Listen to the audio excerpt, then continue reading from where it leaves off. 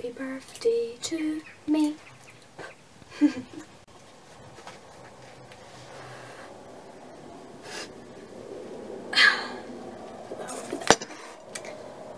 So, hi guys, it's my birthday today and unfortunately I only got money for my new tattoo, so I can't do a haul to show you. In fact, the only thing I got was a little Italia Russia plushie off my sister. Italia is one of my favourite shows and Russia is my absolute favourite character. So I got that, so there, that's my haul. And I'm sure you'll see the tattoo once it's done. Oh, it fell. I'm sure you'll see the tattoo once it's done in a couple of weeks. It's going to be super awesome.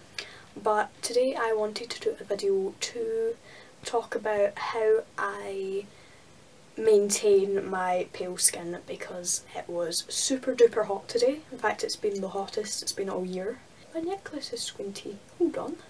There's this thing in Scotland, it's called tapsaf, which means tops off, and that's the kind of thing where you see the women and the men wearing really too little clothing. Like, yeah, sure it's warm, but they're wearing so little clothing that it's kind of gross, and it's usually kind of middle-aged, fat, kind of, it's not nice.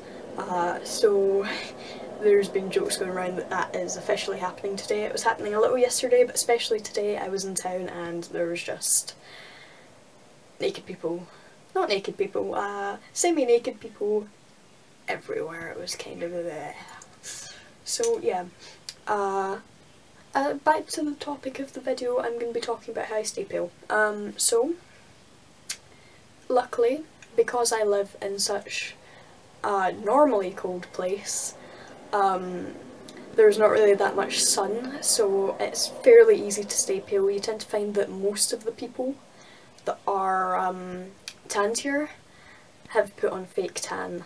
You don't find a lot of naturally tanned people just from going out in Scotland. It's really hard to get a tan here normally, so that's fine. But as well as doing that, I also kind of actively avoid sunlight. I really hate the feeling of strong sunlight on my skin. It's one of my big kind of phobias. I really don't like it. And I am terrified of being sunburnt, so I'm always super duper careful. If it's a warm day like today, I usually try and use at least factor 30, and if I can get it, factor 50.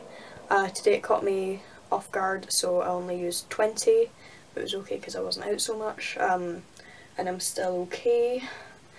But yeah, I always put on sunscreen if it's a nice day. And then if it's not so nice a day but it's still a little sunny, I'm usually covered up anyway because it's not that warm. So that usually sorts it all out. So I'm going to show you a couple of things I use to kind of help maintain paleness. Right now this is kind of slightly embarrassing, but because I'm so pale it's really hard to find affordably priced foundation that suits me. So what I do, and I'm going to probably make a video explaining how this works soon, is what I do is I use grey face paint.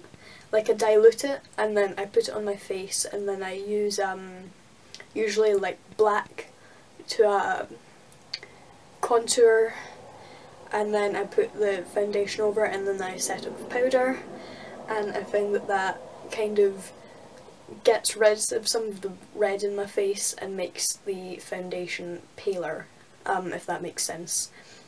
I used grey just because I figured that would help a bit better with the redness, but I'm sure that white would work, and it was super cheap. I actually bought 2 of these, and if I open this one up, this one is the one I've used. I've been using this for a few months now, and it's barely used, even though I've been using it every day. Like, this is going to last forever. Let's see if I can open it up without getting, you can see there, it's still a full tube of paint. So I've got 2 of them, so that will last me a very long time. I've got paint all over my hands now. Another thing I do, I kind of do this on and off because I forget about it, but I've got these fade out creams, and my mum got these from Boots. I don't know how much they are, I don't know if they still stock them since it's been a while, but I'm sure you could find something similar. This is the day cream, and I used it today, so it's kind of, let me screw that back on properly. This is the day cream, and it's got SPF 15, so what I do is I put that on my face before I put on the face paint and everything else. I usually do it just after I wash my face. And it says it's an advanced white and bright complex with niacinamide and active natural ingredients. It protects from the effects of the sun, and it's clinically proven to significantly lighten and brighten skin in just 4 weeks. Overall skin tone will appear more even and look younger. And it actually, if you open up, just get a little tab, open it, and it smells amazing. I can't even name what it smells like. It kind of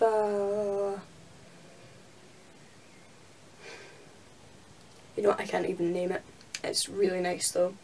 Kind of, I'm thinking licorice. It smells a bit licoricey. And I don't like licorice, but it smells nice, so yeah. And the nighttime one is like the same thing, but you put on at night because it doesn't have the SPF 15. And yeah, it smells of licorice as well. So yeah, I used those, and they weren't that expensive. They were maybe like £10 for both of them. I'll show you the foundation I've got, and I'll just show you okay, this is the foundation I use.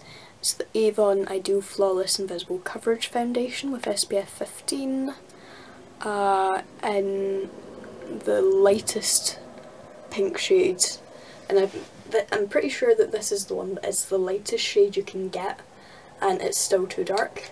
If I'll show you, I'll put it on my hand just a little bit, so I'm running out of it. That wasn't a little bit. Hold on. Right. So, this is where the lighting's going to bugger up on me. So you can see it's quite pink, and if I just rub in a little bit, rub it all over my hand. Just blends that a bit better. You can see it's kind of too dark. Way too dark. So yeah, I can't use that. I'll get a makeup wipe. There's a makeup wipe. So yeah, I need to use the... I've been needing to use something to lighten my skin for ages. So aside from all those things, I don't really do that much. Like, most of the work is just basic common sense and a slight bit of sun avoidance. I don't really go out in the sun that much because I don't like it. So I'm really pale now. This is still in my hand. So yeah, just basic common sense. Don't get badly sunburned and don't stay out for ages if you want pale skin. It's kind of obvious, but yeah, so that's just a couple of things I use. I'm sure you could find something similar if you're wanting to look paler. This stuff I originally bought for my Adventure Time Marceline cosplay, and I was mucking about with it and actually realised that if I put on light enough, that it actually suits my skin better than this, which is a bit scary. But yeah, so I found that this really works, and you don't really see through it. It just creates a lighter base, so everything is lighter. It's weird.